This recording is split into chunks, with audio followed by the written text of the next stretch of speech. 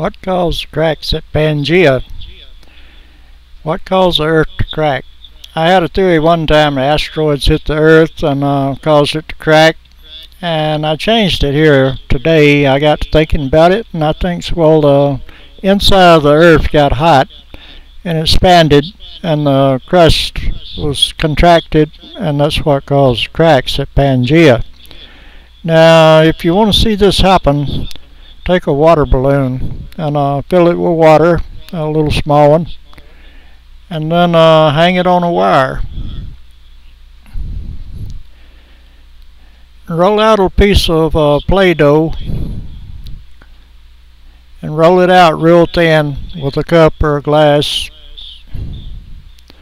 and then cut little shapes out like footballs. Use about 4 different colors of Play-Doh and then stick them on to the balloon.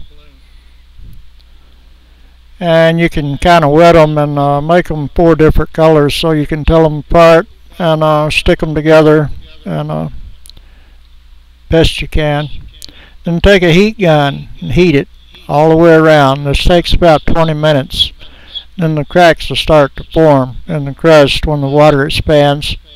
And my balloon busted, so I didn't get to go through with the experiment. And here it is, folks. This is Pangaea.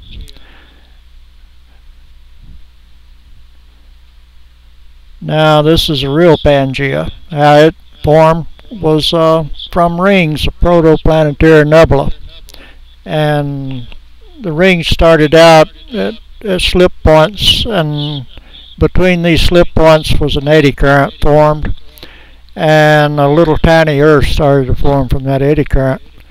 But the rings that it formed from was highly rich in uranium, so the inner core of the Earth was just a solid ball of uranium, and then on top of that was bismuth and thorium and lead coating, and then our iron was the next ring, and it made the Earth big as it is here at Pangaea. Now this is a little nuclear reactor when you put all those elements together, and it was supplied its own heat, and plants actually grew before the sun.